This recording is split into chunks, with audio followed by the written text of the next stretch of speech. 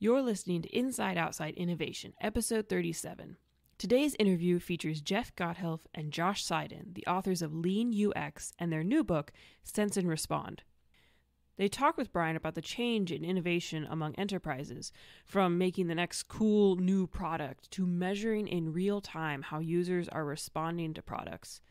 They also talked about the major shift in demographics among the organizations that are using Lean Startup to grow and innovate. Josh and Jeff's book, Sense and Respond, really focuses as well on engaging the executives and bridging the gap between the innovators and the executives in large corporations as they're trying to leverage these ideas for themselves.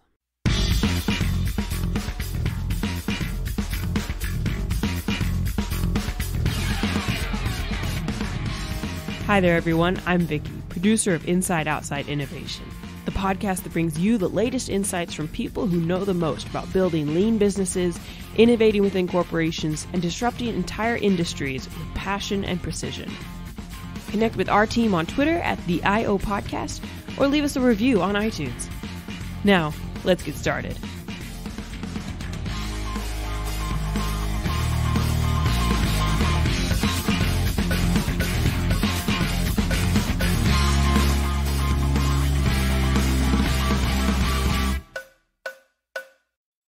So you've been in this space for quite a while. What are some of the kind of major changes you've seen? Obviously, it started out, it seemed to be embraced early on by startups, but now you're seeing a movement to, existing organizations or corporations that seem to taken on this methodology as well. What are some of the things that you've seen in the marketplace with regard to why this methodology and system kind of has taken root, not only in startups, but in other enterprises?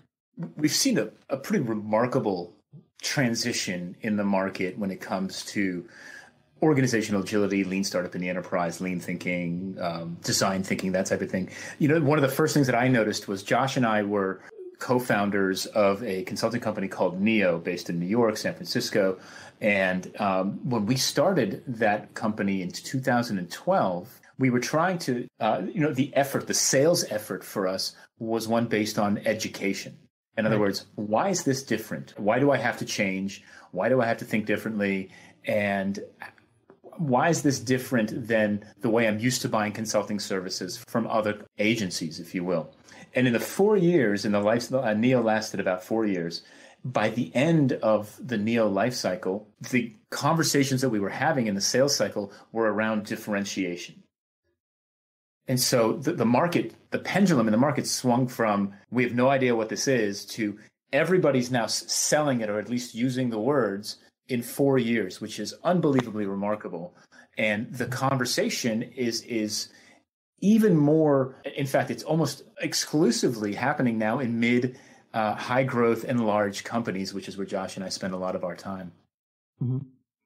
So what are the big differences that you're seeing with how maybe startups are deploying or using the methodologies versus corporations? Or what are the kind of advantages and disadvantages to both sets? For me, I think the big challenge is that the context of, in a small company, the context of sort of lean startup work is typically just a single team, right? And it's typically pretty easy to let that single team operate with great independence, right? So they can go off, they can chase an idea, they can learn their way forward, they can, based on that learning, they can pivot to something new.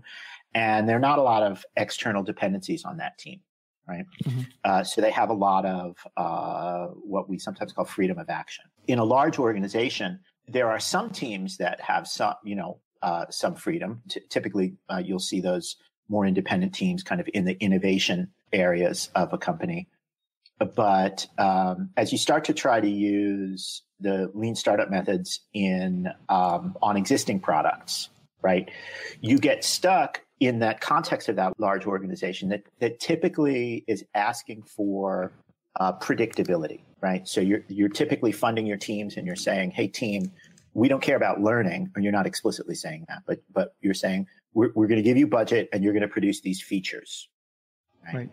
With the understanding that that feature set is supposed to solve a problem. Never mind if it does, though, right? You've signed up to deliver the feature. And so that coordination across multiple teams is, I think, one of the key challenges of lean startup in large organizations, dealing with that kind of uncertainty and that kind of coordination. And that's one of the big things that we're writing about in the new book.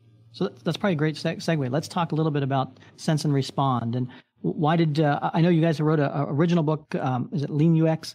And so this is like the second in the series, so to speak. What's different and what are you hoping to communicate about this new book? The new book is a response to the feedback that we've gotten over the last 3.5 years since Lean UX was published. Lean UX has done tremendously well and continues to sell well. And it was written as a tactical guide to primarily designers and product managers looking to change the way that they practice in an increasingly agile world. We got lots of feedback over the years about the book, and perhaps the most dominant theme has been, we love this way of working. We want to work this way. My boss won't let me work this way. My company doesn't work this way. Right? And that came in over and over and over again. Josh and I do a lot of consulting. We teach a lot of workshops. And again, at the end of every one of these activities or these events, the people in the room say, I wish my boss was here. I wish my boss could have heard you guys. And so Sense and Respond is a response, if you'll pardon the pun, to that feedback. And it's focused on executives, leaders, managers, executives in companies to explain to them two things. The first is that no matter what business they're in the software business first. In other words, if you want to be an organization of scale, or if you want to scale in the 21st century, you cannot do it without software. And that means that you're in the software business, regardless of what product or service you actually deliver to your customers. And so we spend the first half of the book making that case, showing case studies from a variety of industries, everything from agriculture to banking to automotive to, pretty much everything, retail and fashion. And then we spend the second half of the book, assuming we've made a convincing case in the first half, right? The second half of the book says, now that you believe that you're in the software business, what does that mean for the way that you manage your company, for the way that you incentivize your teams, for the way that you hire, for the way that you plan and budget, for the way that you assign work to your teams? And the goal of those two segments of the complete book is to educate managers to start creating the kinds of cultures and processes that support these lean and agile ways of working. What we found in our consulting work over the years is that, again, all the tactical teams, the product teams, they want to work this way and they're trying to work this way, but they're inevitably running up against a management organization that still doesn't understand it, still doesn't work this way, and doesn't jive well with this way of working. And so the book makes a high-level case to executives about why they should rethink the way that they structure their teams and the work and the incentives and so forth. I love it. I mean, I like this whole idea of, everything's moving beyond technology almost, towards a management infrastructure. I used to be a Gartner consultant, and when we went and sold Gartner, it was to the IT staff, and now that you see software and technology is pervasive in everything. And so I do think that that's the trend, and it's interesting to see how people will respond to that trend in the coming years. Talk a little bit about some of the kind of, you mentioned how difficult it is for corporations and folks to kind of implement this. What are some kind of maybe low-hanging fruit, if there's a listener out there who's in one of these cubicles and saying, man, I wish I could make this happen? What are some either low-hanging fruits or things that people can do to kind of start making the Kool-Aid being drunk in the executive class?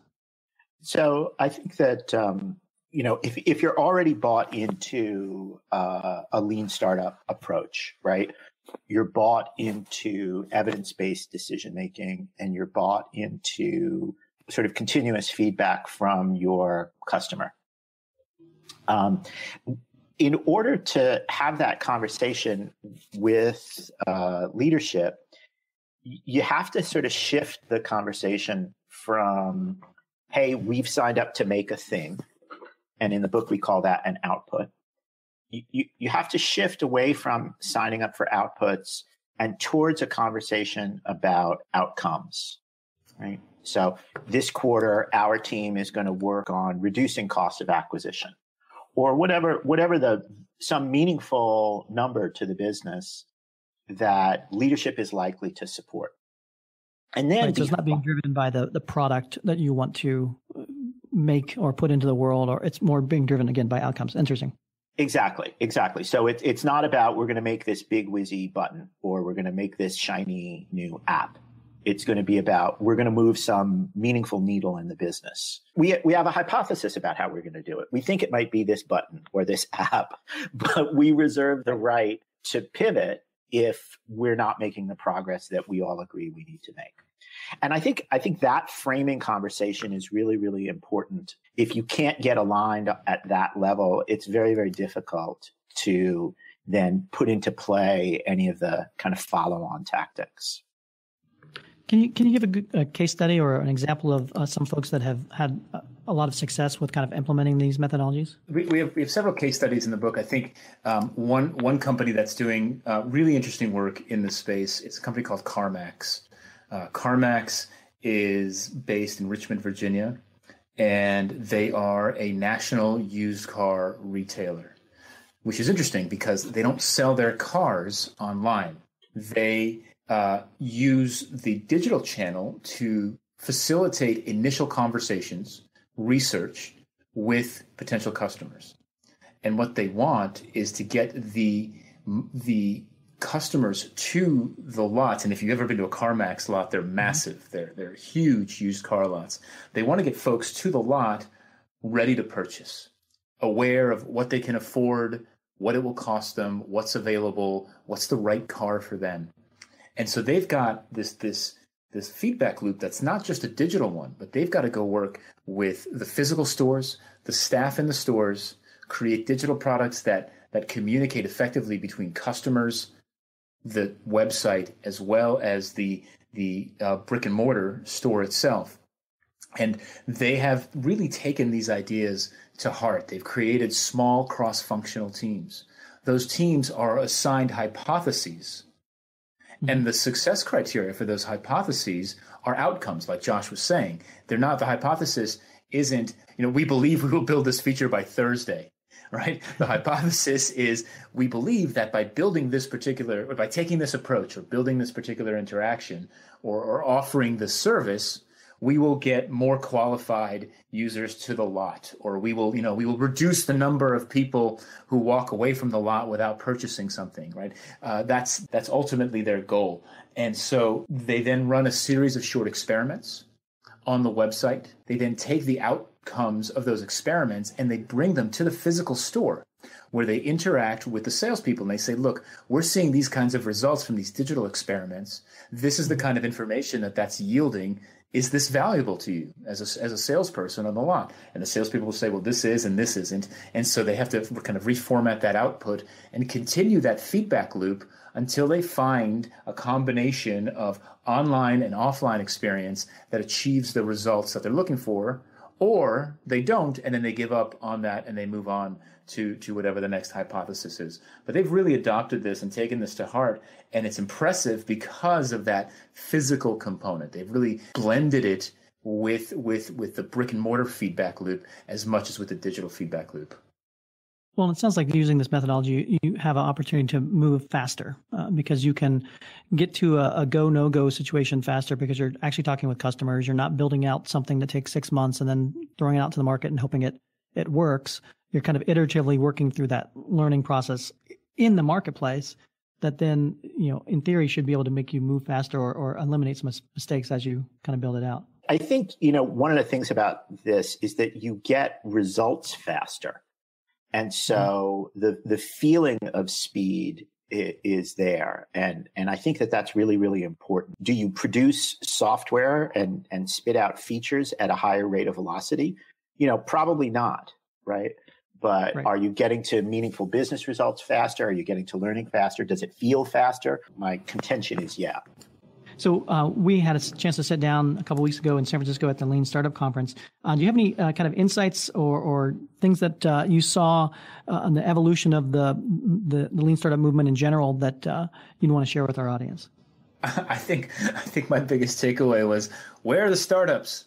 That was my biggest takeaway, right? It's called the Lean Startup Movement, right? I was working with somebody last week who said Eric Ries is a genius at everything except naming things. Like, all of his concepts are amazing, right? But the names end up confusing people, like MVP, right? What's the viable and the product aspect of it are not necessarily true. And I think the same thing is what's happened to the lean startup movement, is that it's moved well beyond startups. I think overwhelmingly the people that I interacted with at that event were innovation consultants or innovation catalysts within companies, people with some kind of transformation role or an innovation role inside large companies. And I think that's the fascinating part in all of this, is you've got large companies who are feeling the pinch from the startups that have become extremely successful. And they recognize that their current situations won't allow them to compete in a software-based world in any kind of meaningful way. And so they're seeking that secret sauce, that kind of to recapture their younger days, if you will. And that's who I met at that event. And that was my biggest takeaway. I would have to agree with you. So to kind of recap here, I know the book comes out, I think, sometime in February. Where can they find it? Where can they find out more information about Jeff and Josh and kind of stay connected to what you guys are building? So the book is available for pre-order now on Amazon. You can learn more about both me and Jeff at our websites. Jeff is jeffgothelf.com. I'm joshseiden.com. And you can follow us on Twitter. I'm J Seiden. And Jeff is J Boogie. Excellent. Well, gentlemen, thank you very much for being on the Inside Outside Innovation podcast today. Looking forward to the book, looking forward to digging in, and looking forward to get you back on here at some time and see how this next evolution goes. And things are always innovating, and we're excited to be a part of it. So thank you for being on the show, and we look forward to talking again soon. That's great. Thanks, Brian.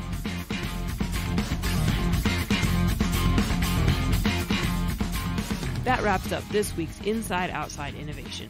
Big thank you to Jeff Gothelf and Josh Seiden for being our guests. We would love to connect with you through Twitter at the IO Podcast, and we encourage you to leave a review on iTunes. If you've got a topic or area you'd like us to dig into, let us know, because we'd love to pool our thoughts with other expert guests and discuss it on the show. Until next time, go out and innovate.